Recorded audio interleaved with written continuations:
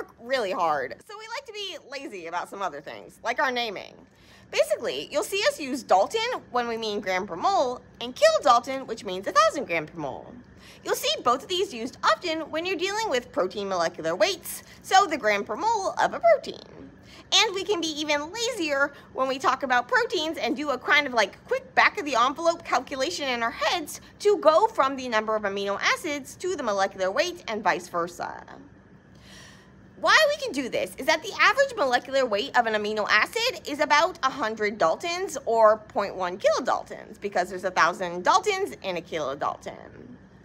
So what we can do is if we know the number of amino acids, then we just divide by 10, and that's going to give us the approximate kilodaltons. Now it's not exact because the size of different amino acids varies, and different proteins have different combinations of amino acids. So if you've got a protein with a bunch of glycine, well, that guy's really small, it's going to bring that down. If you got a bunch of tryptophan, we'll bulk you up. And so it's just an average, and it's just kind of not even an exact average, but it's just like, it's nice to be able to just move your decimal place one, and you get the approximate molecular weight in kilodaltons.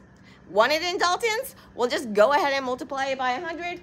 That's the same as dividing it by 10 and multiplying it by 1,000. Similarly, if you wanted to go the other way or whatever.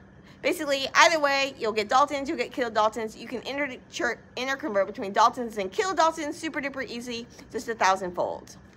And by just going divide by 10 the number of amino acids, you get the molecular weight in kilodaltons, approximate, and multiply by 100, you get it in Daltons, approximate. Remember, these are just the approximates. And you can similarly go the other direction. So if you know that a protein is about 33 kilodaltons, you can estimate that it has about 330 amino acids. So as you can see, our actual protein, Dalton's molecular weight is 35,562.4, but 33, it's close. And it's close enough for if you're trying to see if the band is the right size on your Joe, or if you're trying to figure out what size of a molecular weight cutoff to use. So molecular weight cutoff, or MWCO, that's telling you about the size of the pores in these membranes. And so this is a dialysis tubing. Basically, sometimes you might see this called like snake skin or stuff like that. It's basically this thin tubing that you can make a pouch for that you can keep your protein in and let small stuff come out. Similarly, these have a molecular weight cutoff. So these spin concentrators or these ultrafiltration devices, they have a molecular weight cutoff too. And basically that tells you that anything bigger than that's going to get stuck up here, where the little stuff like all that liquid you're trying to pull out so you can concentrate your protein is going to go through. In either case, you want to make sure your protein stays where you want it, and so you want to make sure that the protein is bigger than the molecular weight cutoff.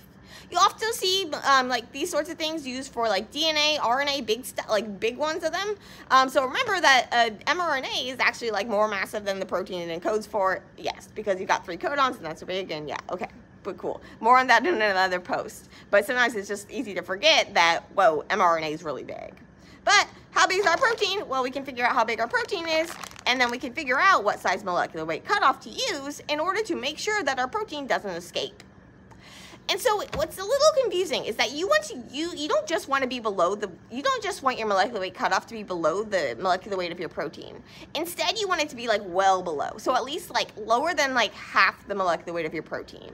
So for example, our protein has a molecular weight of about 35.6 kilodaltons. If we round up to 36, divide that by 2, we get 18. So we want to have a molecular weight cutoff that is 18 or lower. Now, they don't really make molecular weight cutoffs in like sizes like 18 typically. So instead, you'll see like 8 and you'll see 3. You'll see 5 sometimes, 10, 30, 100. They make some weird sizes, but they don't want to make a size for every single person's specific needs.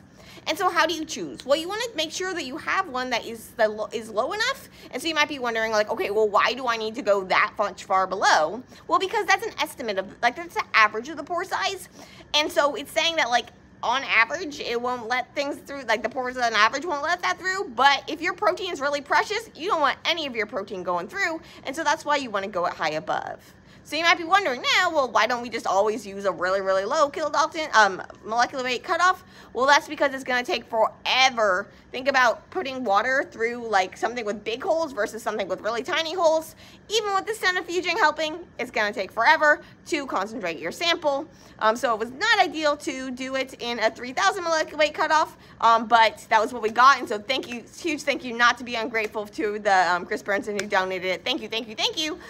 But anyway, it took a really long time to concentrate, but we finally concentrated it down, so all's good. If we had a higher molecular weight cutoff, well then it wouldn't take as long, but we would have a risk of kind of losing some of our protein. So at least this way we didn't lose any protein, and all's good. We got lots of protein. Okay, so this actually has the molecular weight cutoff written in terms of Daltons. So it says 3,000 molecular weight cutoff. That's talking in terms of Daltons. If we were talking in terms of kilodaltons here, 3,000 kilodaltons, that's going to be huge. That's going to be like a megadalton. So sometimes you'll get like protein complexes that are that like huge. Our protein is not that huge. Typically proteins are not that huge. If you see something in like thousands, that's probably talking in Daltons. But if you see something in kD or kDa, that's going to be kilodaltons. And so remember, just 1,000 kilodaltons or 1,000 Daltons in a kilodalton. Don't confuse kD and kDa and all this stuff. Sometimes people abbreviate the kilodaltons, kDa, they abbreviate it kD. I do not recommend doing that because, well, kD is like a kinetic constant. Just remember that if you see it and they're used as kilodaltons, it's going to be a little k and a big D. And that just means 1,000 grams per mole. One last word, if you probably stuck around this long, you probably know what a mole is. But anyway, it's just 6.02 times 10 to the 23rd. It's Avogadro's number. I like to think of it as kind of like a chemist's dozen. So instead of saying like one copy of a protein weighs this much, which would be a really tiny amount, we say 6.02 times 10 to the 23rd copies of a protein weigh this amount, which is still a really small amount, but it's easier to think about. So yeah, it's just kind of a bigger unit, but it's a way we can compare the size of proteins, like compare between proteins. So a 30 kilodalton protein is going to be bigger than a 15 kilodalton protein, but smaller than a 60 kilodalton protein, all that good stuff. And then remember that basically you can just estimate from amino acids to kilodaltons or to Daltons and vice versa, because the average amino acid residue molecular weight's about 100 Daltons or 0.1 kilodaltons. And so just a quick note, so residue, basically when the amino acids join together, they link up and they lose part of like their termini and stuff, and so that's going to be smaller. Again, it's just an approximation though, so it doesn't really matter. You can just say amino acid. But anyway, that's going to be about 0.1 kilodalton. And then, so the number of amino acids divided by 10 will give you about your molecular weight in kilodaltons. Number of amino acids times 100, about your molecular weight in Daltons. Then molecular weight in kilodaltons multiplied by 10 is about the number of amino acids. And the molecular weight in Daltons divided by 100 to get about the amount of amino acids in your protein.